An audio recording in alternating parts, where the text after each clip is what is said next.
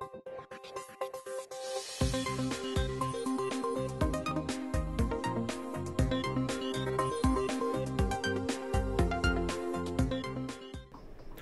I'm Tom with cellphonetrek.com, and today we have the Defender Series by Otterbox for the BlackBerry Touch 9850 or BlackBerry Torch.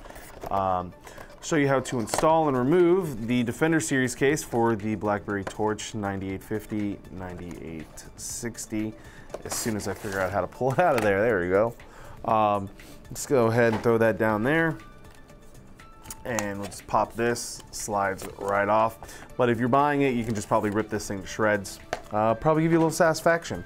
So 4 layers of protection. First layer is going to be this hard clip right here. The second layer is going to be this, come on, get off of here. Shock absorbent silicone skin.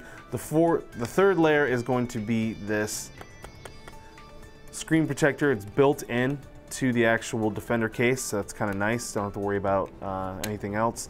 And then you have the hard polycarbonate shatter resistant plastic that is the actual, let's say, the bones of the cover. And I'm trying to take this apart. I feel like I'm failing. And here we go. So just go ahead and snap this bad boy into place. You hear some clicks, snaps, snap, crackle, pop. Make me some Rice Krispie treats, Mom.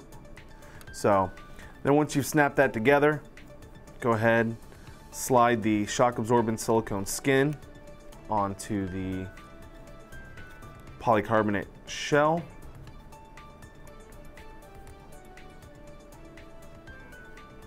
Like so.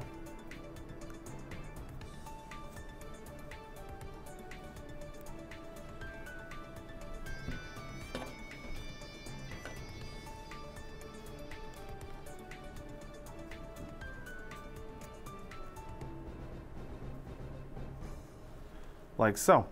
So now that we've put that on there, made it look really nice, really sexy. As you can see, we still have access to our 3.5mm headset jack. Our volume rocker bar is properly notated with a little plus mark, a little minus mark. You can still use it. Your camera capture key. Your camera and flash are still exposed, but yet covered by a little bit of, see that little shine there, that flash? There's a plastic shielding in there to keep it dust-free, moisture-free. Your micro USB charging port is covered when not in use, so that's kind of nice. And it comes with this nice carrying holster belt clip with 360 degrees with rotation, and that actually snaps into place to act as a little kickstand. So that's pretty cool. And you can carry your phone like this, keeping the touchscreen nice and covered, so you can't bump into something and crack that touchscreen. So that's really nice. So from there, removing is just as simple. You just pop it out of place and you move this down and move this like that, and then just pull on this here, just like so, and like so, and this is supposed to pop off, but it's not popping off. I don't know why. Let's put a little pressure on it. Maybe that'll do the trick. There it goes. Now it's popping off. Now it's popping off up in here.